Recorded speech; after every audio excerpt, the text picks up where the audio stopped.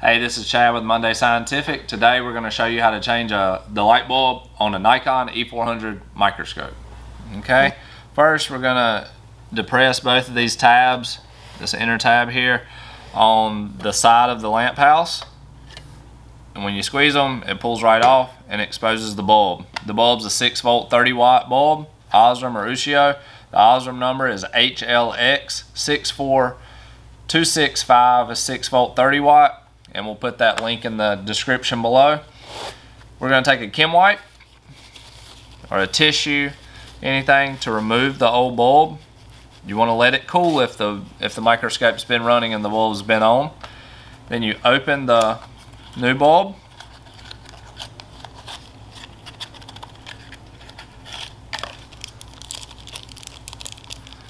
It'll come in a plastic sleeve.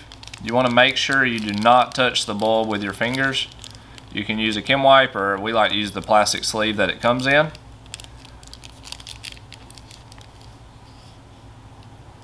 Put that in the 2 prongs there. Your bulb's changed, it's ready to use.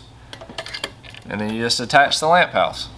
Thank you for watching this video. If you have any questions, leave a comment below, or you can email us at info@mundaymicroscope.com. If you'd like to buy this bulb, you can find it at microscopemarketplace.com.